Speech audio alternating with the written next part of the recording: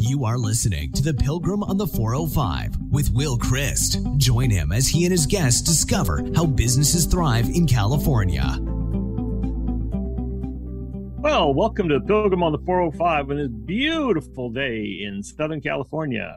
We have a great conversation coming up today with Errol Allen. He is a business process consultant who first class from Houston, Texas. So, Errol, welcome to The Pilgrim on the 405. Thank you, Will. Thank you. I'm glad to be here with y'all today. Super. Well, tell us a little bit about how you got into process consulting. When I decided to leave corporate America, Will, I asked myself, when were you having the most fun doing your corporate career? Oh, I love to hear that. I love that.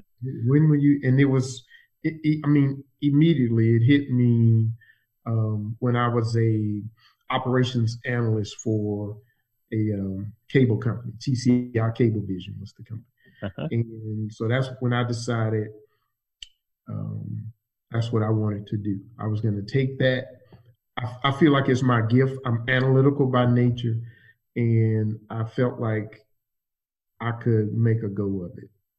So that's how it came about. I just decided to focus on helping businesses to create consistency by documenting their processes. So I just struck out. I just left corporate America, and I thought I was crazy.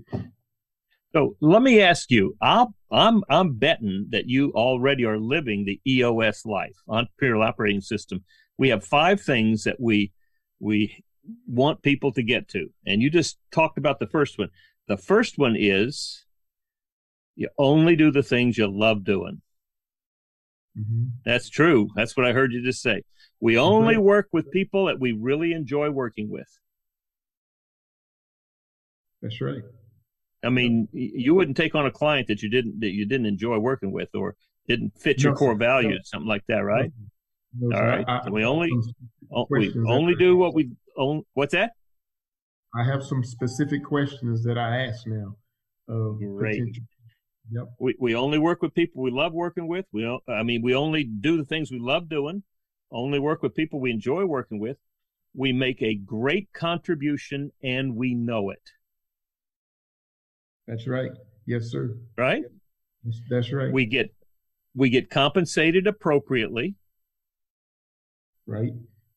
You don't do this for free, right? I don't.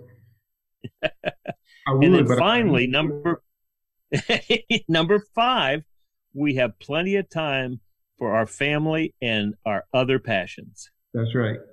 You got to know when to shut it down. Right. That's right. You got it. That's amazing. That's right. Companies work long and hard with me over a 2-year period to get everybody in the organization to be living that life. And you're already there. That's great.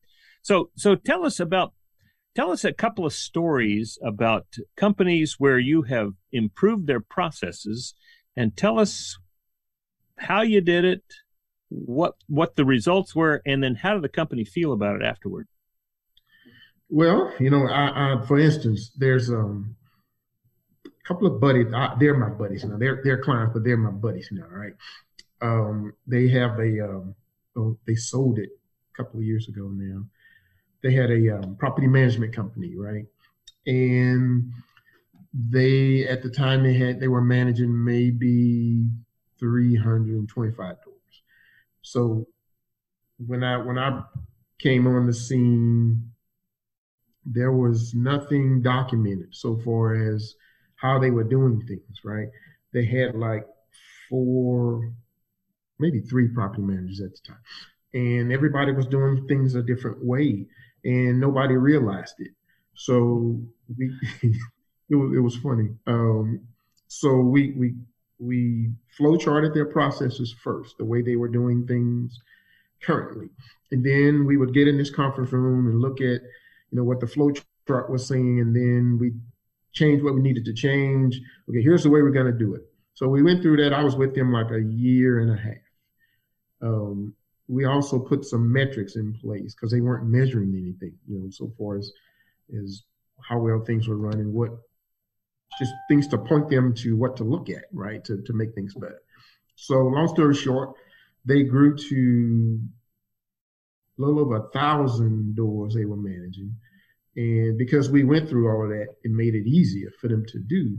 And then they eventually sold the company. And one of the partners wrote a book, and he put me in the book. He didn't tell me he was going to do it. He didn't tell me that. He didn't tell me that until he sent me a book. And I'm just sitting here reading the book. And he mentioned me in the book. And he said there was no way that they would have been able to do what they did without me. And that almost made me cry, man. That's just, it did. I had to put the book down and go outside, Will. It almost wow. Yeah. Well, it makes a big difference, doesn't it, when we've really made some significant contributions to companies? Yeah, that's the whole purpose of doing what I do is to, the number one thing is I love it, right? The number two thing is to make situations better. That's all it is. Those are the two things for me. I love it, and it helps people's situation to be better than where I found it. That's all. Well, and it changes lives, right? Yes. I mean, you got people in there who are confused. One thinks the other, is doing it wrong. Some people think they got the best way. They don't communicate. All these dysfunctional behaviors are there, and when they can get on the same page. Now, have you downloaded my book, Everybody on the Same Page? I have not, sir. I'm going to make sure that you get one. Get a copy of Everyone on the Same Page. All right. When people are on the same page about their processes, for one, then it's dysfunctional, and it has certainly has a major effect on the profit and loss of the business, but it also has a big impact on people's relationships. Right. That's right. It impacts your employee retention rate, right? Because people will get frustrated and leave you because because the business is not well run. They'll leave out of frustration. So you find yourself starting over.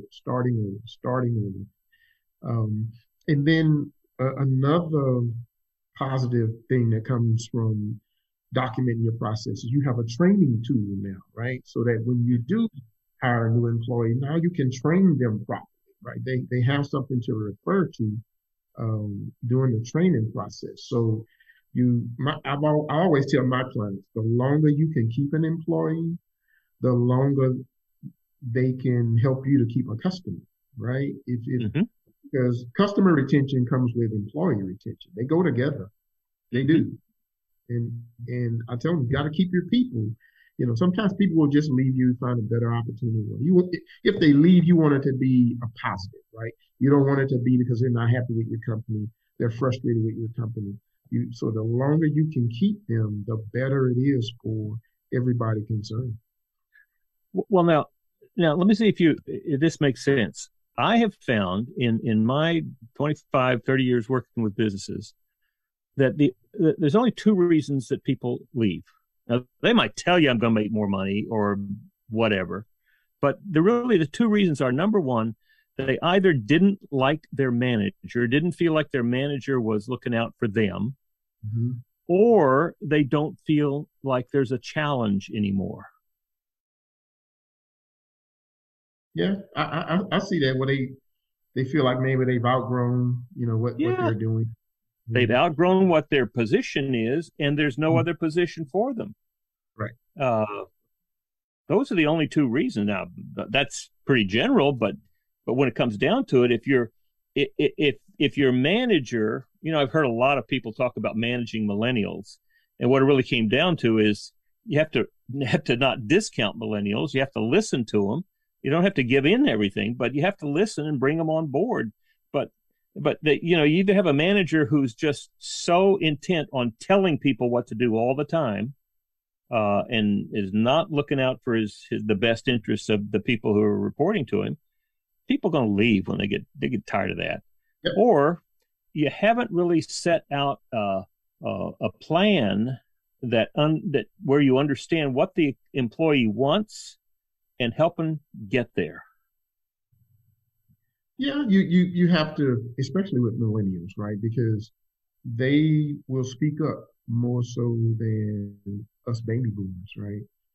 Us Hmm. baby boomers were taught, to respect people because of the position, whatever. You don't make waves. And, I'm a rebel. My dad told me a long time ago I was a rebel. I don't have a problem speaking up in this, but in general, right?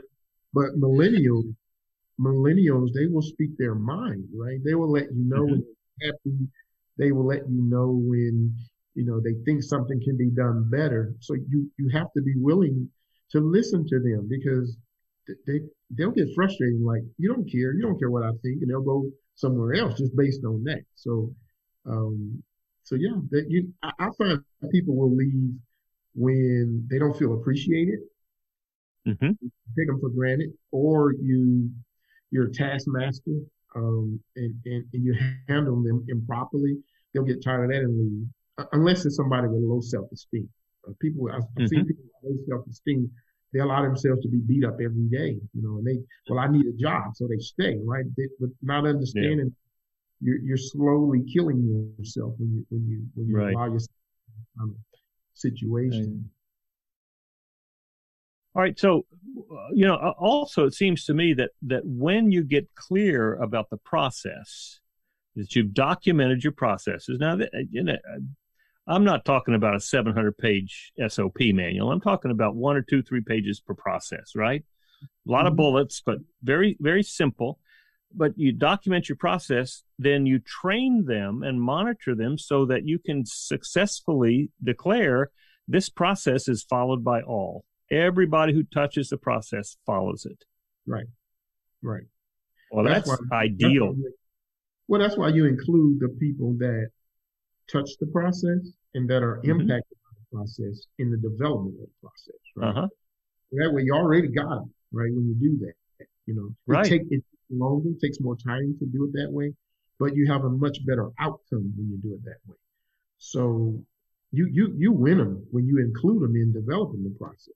Because Yeah. if you don't do it, Will, this is what they'll say. And you come up with something, you give it to them. This is how we're going to do it. And they're looking at you like, you didn't ask me.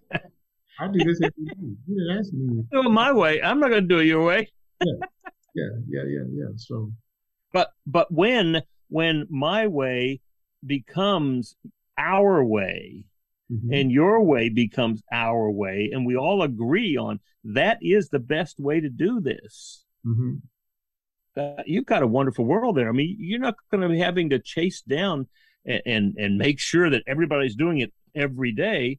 You should check on it once in a while, and you should probably look at your processes. I don't know what every half year, every year, and make sure that they're still the best and most effective and efficient way to do it.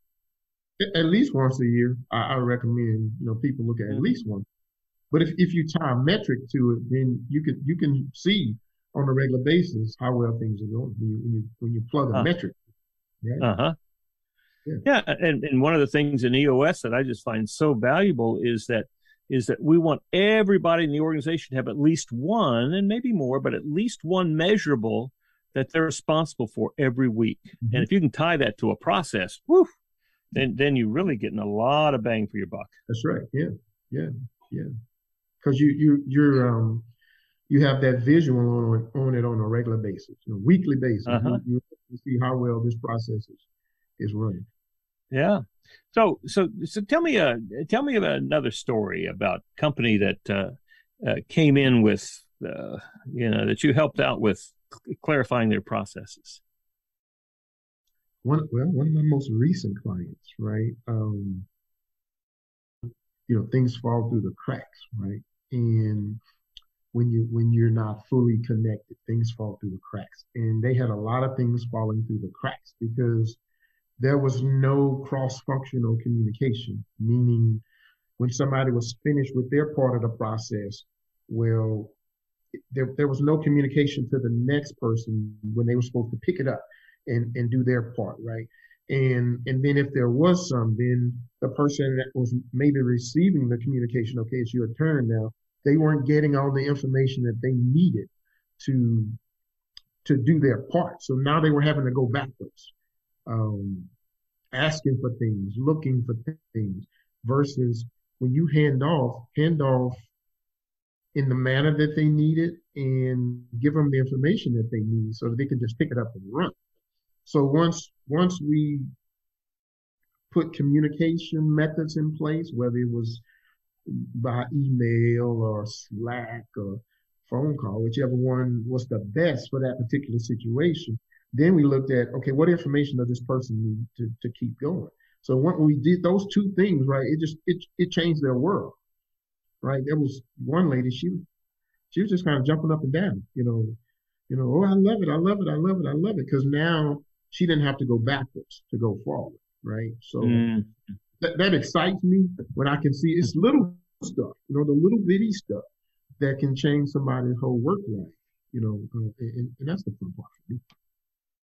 Yeah, well, that's wonderful. Now, I'm going to be talking with one of my clients this afternoon. I'm going to spend some time with them because, they've got a manufacturing plant and they've got issues about throughput, how quickly things are getting through.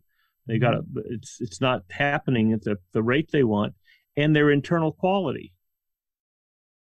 And the question was, do we have the right person as the operations manager? Mm-hmm. And my question is, before we start thinking that we can repair this by replacing the operations manager, do we have the right processes? Does everybody understand the process? Do we have, do we see where the throughput is getting slowed? Do we see where the issues about quality are being hit? And is everybody following the process? Right. Where are there any delays? Where are they? What's causing them? If you're having a quality issue with the product, what is it, and where in the process is that happening? Right. I used to be a machinist. We a long time. Yeah. I was 19. Right. There was this big all tool company here in Houston, Hughes Tool Company, right? Hughes Tool. Oh, well, weren't they oil field? Yeah. And I was a machinist, and so I understand that manufacturing, process, right? We all have our things that we do that contribute to the end result, right? And of course, being a machinist, you had to run in tolerance, right? Your product had to stay within certain tolerances, right? And there was a QC guy that came around every hour or so. He'd come every hour. Whoa! Every hour he'd come around, check your, the product that you had already run. He'd come out with his gauges, and but you know what, Will? I didn't care because I had my own gauges, right? I was self QC, and yeah, my stuff was right. Usually when he came by, a lot of machines that I ran, you might have a 20, 25-minute cut, right? So I'm just sitting there reading a book, whatever, right? So when he would show up, I didn't care. I knew my stuff was good, right? So I tell people that, in the manufacturing situations, if you're having quality issues with your product, where is the QC happening, and who's doing it? Who's doing it? If the people that are making the product are not QCing their own work, I would suggest do that. Right. Yeah. Well, it's a similar thing when we put together what we call the accountability chart, not an org chart, but an accountability chart, so that every seat, starting off with the leadership team, every seat has the 5 roles that seat, that box is responsible for. And then it gets rolled out to the whole organization. Now, I believe that if a person knows exactly what they're responsible for doing, it's right back to your QC at the local level. If they know exactly what they're responsible for doing, And when they're coming in for their quarterly conversation, they're about their job, they come in, they know that they've been doing or not doing it. Mm-hmm. And if they know they've been doing those 5 things, mm-hmm. then they know they're coming out with an A, right? Right. Because I guess from a QC perspective, you would say they have been QCing their own performance all along. Exactly. But you got to be really clear about it, right? Here's what I say. If a person knows what they're being held accountable for, and they've been trained how to do what they've been held accountable for, you usually won't have an issue, right? If you miss one of those, if you don't tell them what they're accountable for, and you don't train them how to do what they're accountable for, you're going to have problems, right? Yes. So, and where I see a lot of gaps is the training part, right? The people not being thoroughly trained but held accountable. And I'm kind of like, it's not fair.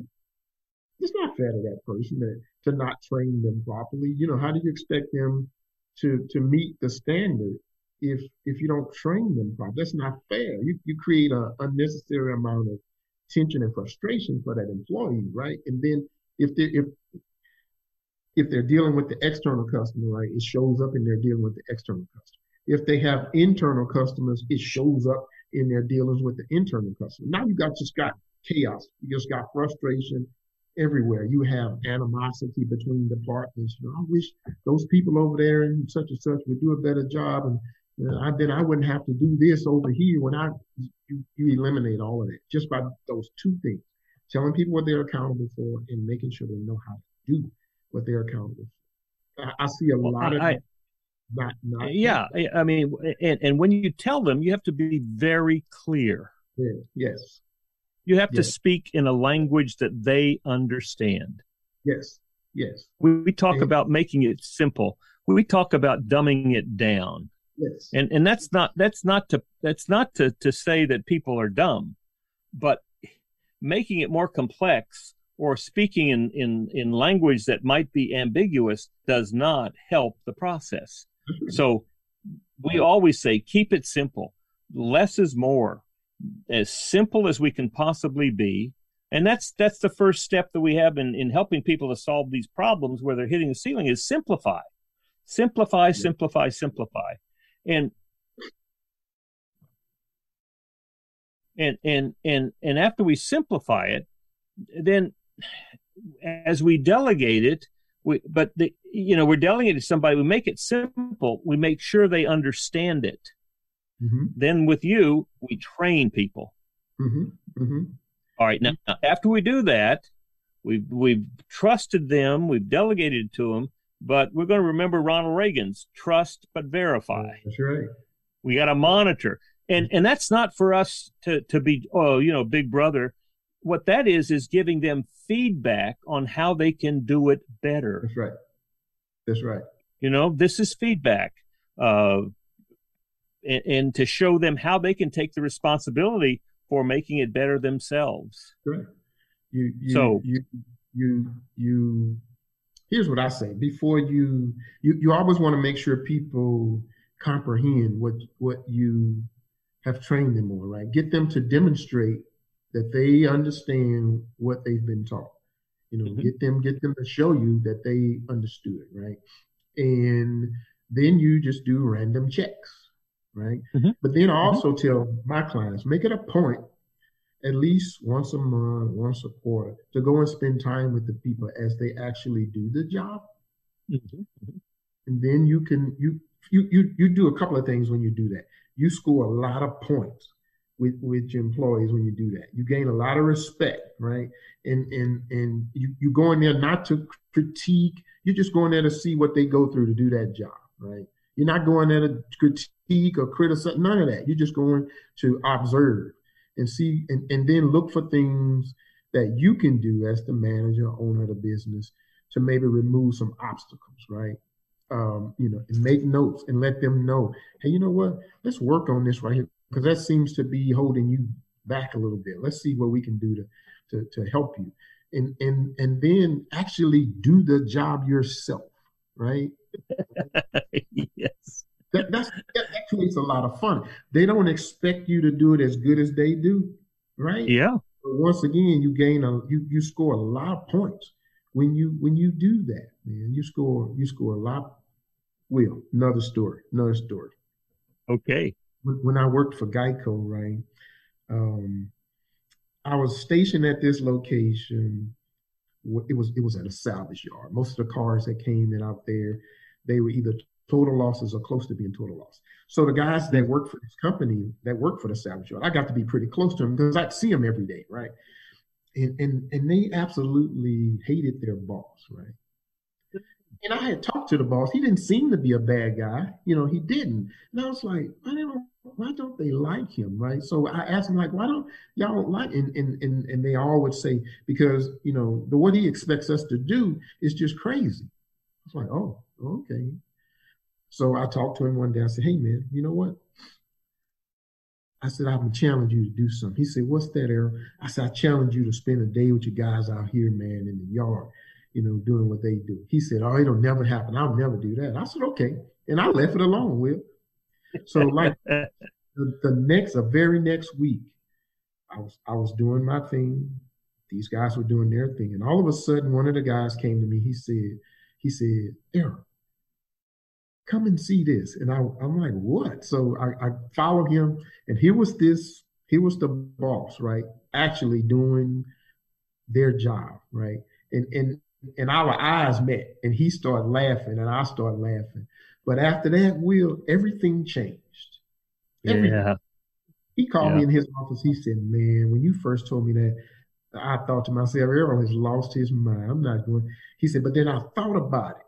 And he said, man, I learned so much just that one day out there. He said, now I got some work to do to make things better for my guys.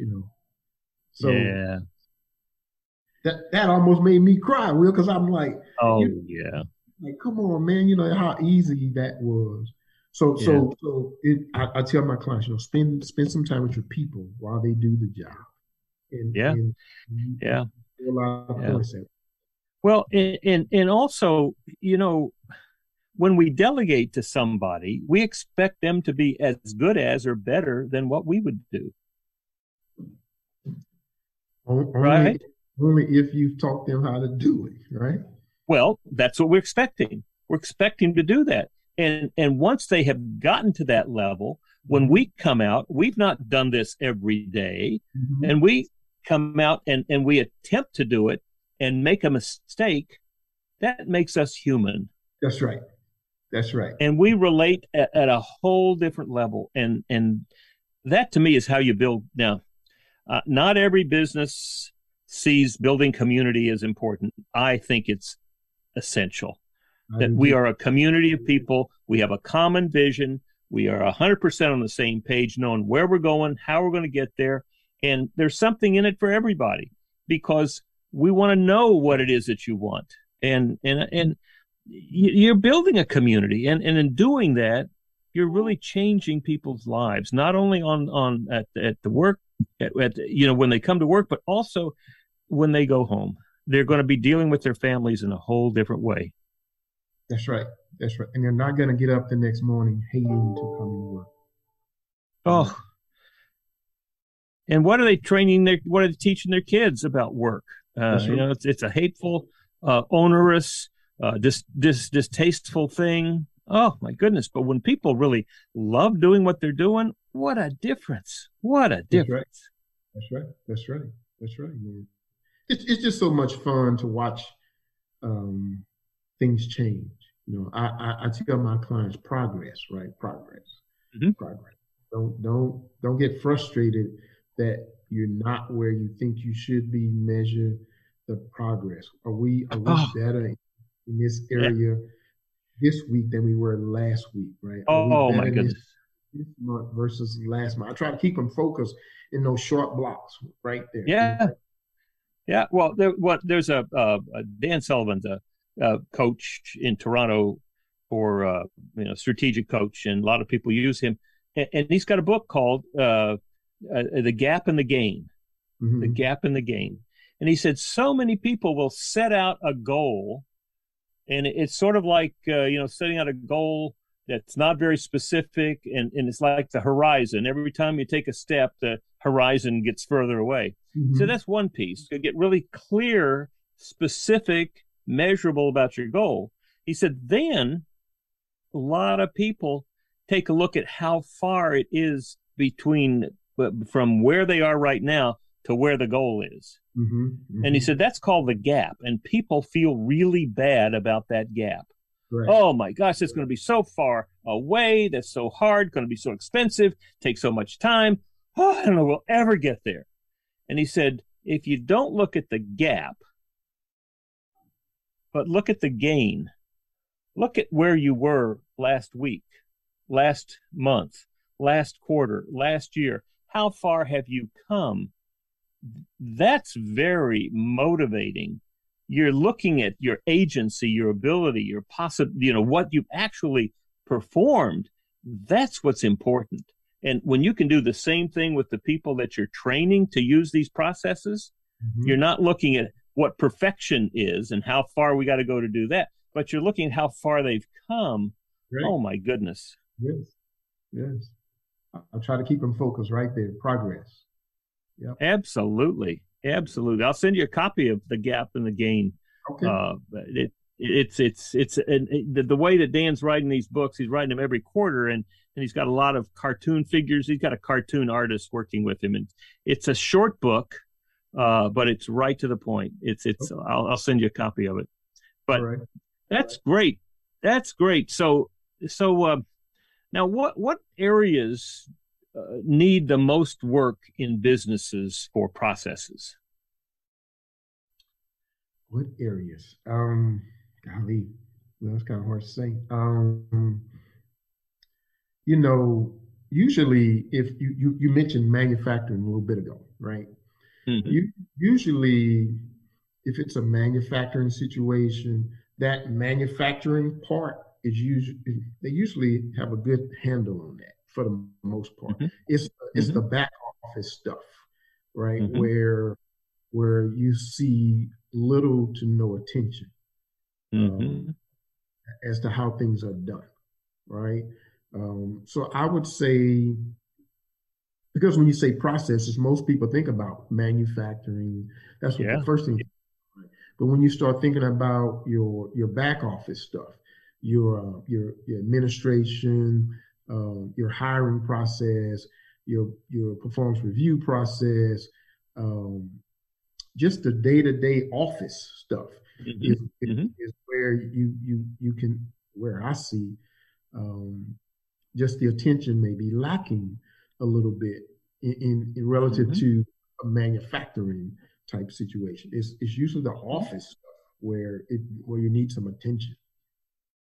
Well, think about something as simple as marketing. Do we have a system that is consistently introducing people or us to each other who might have problems that we can help them solve? Do we have a system that is consistently successful? And if we don't, can we find one? Can we create one? Can we go find somebody to help us? And then once we have that process, then train people to use it, and then monitor so that they're followed by all. With my clients, that's one of the areas we look at is marketing. Generating leads, and then what happens when you get a lead? What happens when the lead comes in? What happens? Specifically, what happens? You get a lead. What happens? And then what happens? And then what happens? And then what happens? Right. And when you get an appointment, sales process. Yep. Sales process, right? Yep. What is our sales process? It's not go out and find great cowboys who can shoot fast. And that's not sales process. Let's find a sales process that works for us in our industry, and then let's perfect that process so that it works every time. And then let's train people to use it. And then when you get a new client, what happens? How do you onboard them? Right? What's your onboarding? Absolutely. What is our process? Yeah. And what is our proven process? And that's Right. one of the things in EOS is we have a proven process. We know what we do every time. It's the same thing. It's as boring as it can be for an implementer in terms of the process, the system. What's exciting is all the fireworks that go around as people move into this process. And so you got marketing, you got sales, you got customer service. What do we do when we have a problem? Right. What about accounting? How do we collect the money? Right. What's our P&L look like? What pieces go into it? And how do we reward people? Right. All of those things, when we have processes that work most effective, most efficient every time, and they're being followed by all, it becomes productive, it becomes profitable, scalable, and a lot more fun. It does. I tell people, it's important to break all of that down, right? Mm-hmm. And because when you do, you create consistency. Every time we get a lead, here's what happens, right? Here's what happens. Every time we get a lead. And then if the lead turns into an appointment, right, what happens, right? Mm-hmm. Do it every time, right? Then you get a new client. Okay, what happens when you get a new client, right? You do that every time. And everybody has a role. You're the handoffs from the salesperson to the person that's onboarding the new client. Does that onboarding person have everything they need to onboard that person properly, right? Does the salesperson know what the onboarding person needs in order to onboard? Has the salesperson ever spent time with the onboarding person to see what that and you create those relationships, right? Because most people don't want to negatively impact people, right? They don't.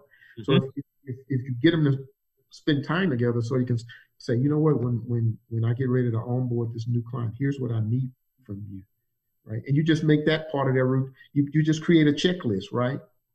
So the salesperson knows, I need this, I need this, I need that, I need this before I give this to that person, right? And then when it comes time for the salesperson's performance review, make part of it, how do they impact their internal customers, right? So you go and talk to their internal, right? Yeah. And Well, I mean, that's part of the job, part of the, when we talked about those 5 roles, 5 responsibilities for each of those seats, one of them is follow the process, right? Yep. Follow the process. And so in the accountability and in the review, the quarterly conversation, what do? We ask them about how they're doing with the core values in the company, how they're doing on their 90-day goals that they had to make a difference. And then how are they doing in their job? How are they doing in their process? Right. How are they doing with their process? Right. And how do we help you get better in that process? Right. If you're on a scale of 1 to 10, you're at a 10, then you're doing just great. Right. I tell people, go and talk to the internal customers, and they'll tell you.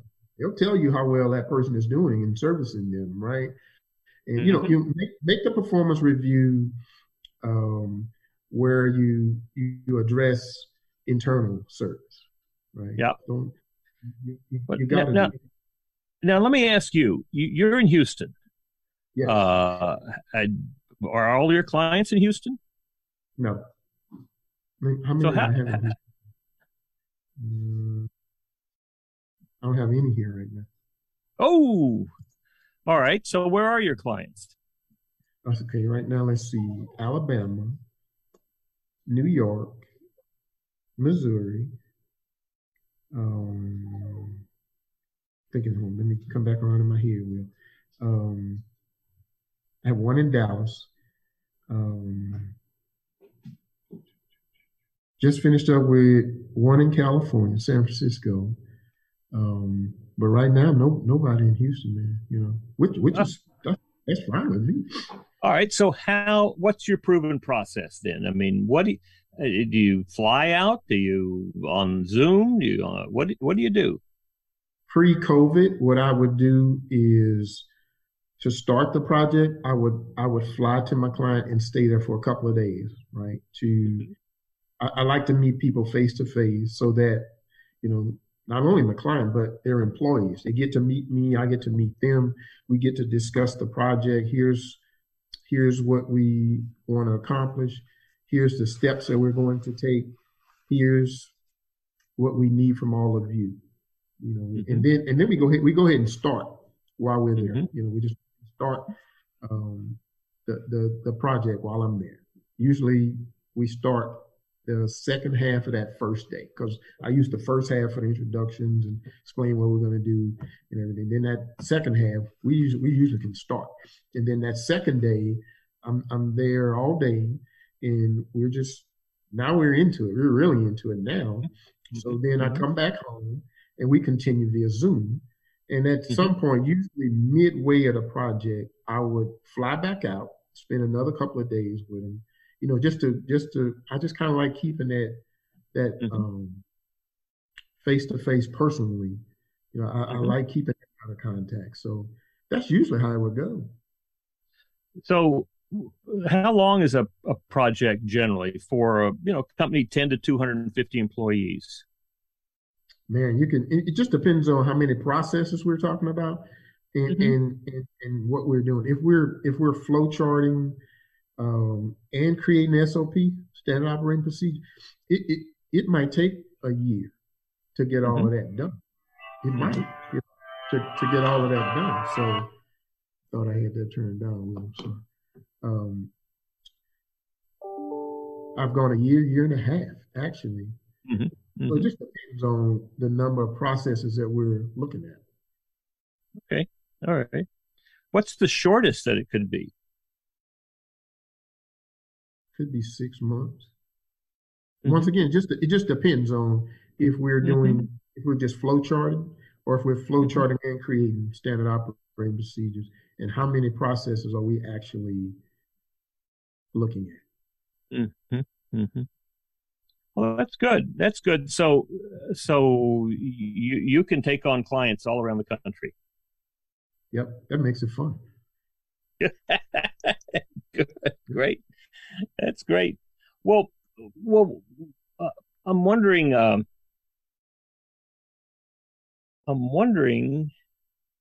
how to introduce you to clients of mine who, with EOS, we have a 3-step process documenter, and many times that's enough. Exactly what we talked about. Make a list of all the core processes in your organization, and then come up with a plan for how you're going to take on every one of those. And, tell me how long it's going to take, when you're going to have them done, who's going to do it, and then 2 or 3 pages of the process, general, not turn the bolt 2 times. It's much more general about what we're doing.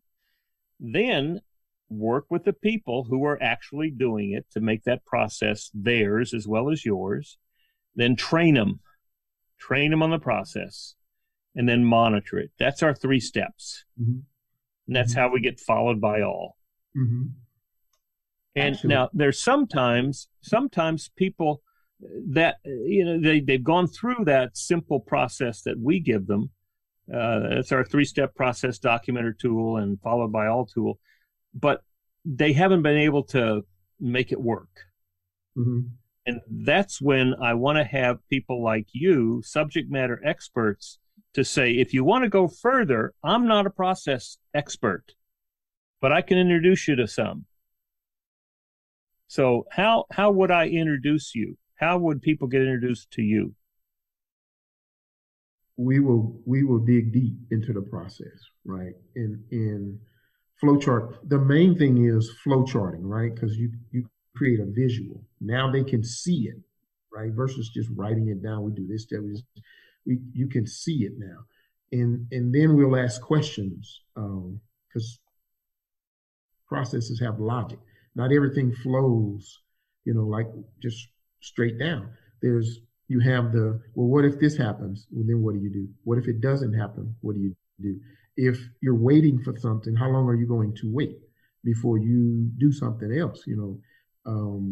we get into all of that. So we really dig deep into the process and create a visual picture of the process so that everybody can see what actually happens. We flow it out as you're doing it now. Actually, I'm a couple of my clients, my 2 New York clients, I got through an EOS implementer there. Really? Yeah. And that's what we're doing with them, is flow charting their processes and just having a lot of fun and identifying things that they can do differently. Just some of the things I already talked about, handoffs. Okay, does the person know what the next person needs, right? And do you have a checklist before when you hand this off? Make sure it has this, and this before you hand it off, right? And if you're performing this task, make sure you do this, and this when you're performing this task. So what you can tell your clients is we dig deep versus just on the surface. We get everybody together that touches that process. Everybody that touches it and that's impacted by it. We get all of them together so that we do it one time. You don't want to have to keep going back to it. You do it one time. And in order to do it right one time, you get everybody together that touches it or is impacted by it so that you can get all the information you need to create the best process. Excellent. You don't remember who that EOS implementer was, do you? Savi, what's Savi's last name? He's out of Brooklyn. I'll send it to you later, Will. Okay. Good. Well, we all know each other, so it's fun. That's fun. Yes. Well, that's great. I'm going to introduce you to some of my clients, and I'm going to introduce you to some other of the EOS implementers because this is very valuable. So, how would people get in touch with Errol Allen if they wanted to talk with you? Well, you can certainly just call 281-467-9189, or you can go to my website, ErrolAllenConsulting.com, and just go to the Contact Us page and reach out there via email. If you want to email me directly, it's Errol@ErrolAllenConsulting.com. You can even schedule a visit via my website also. Excellent. What was that phone number again? 281-467-9189. Excellent. It's been wonderful, Errol. I really, really enjoyed the conversation. And this is not the last of our conversations. I can promise you that. Well, I appreciate it, man. It's been fun for me. It's always good to see you, talk to you about what we talk about. And I appreciate you. All right, so I want to leave you with the place to download this book. It's I'll show it to you. Okay. Oh yeah, it's called "Everyone on the Same Page Will Get You What You Want from Your Business," and you can get it. You can get it by going to theeveryoneBook.com. Hold on, let me write that down. All right. You said Be Everyone Book? No, THE. Everyonebook.com. There's 2 E's in there. TheeveryoneBook.com. All right, I'll do it. Just do it, download it, and I'd love to hear your comments on it. Okay. All righty. Well, take care, Errol. This has been wonderful because this is just one more example of how not only in California and not only through COVID, but this is an example of how businesses can thrive. Yes. You've been listening to The Pilgrim on the 405 with Will Christ. To hear more of the programs in this podcast, go to www.willchrist.com.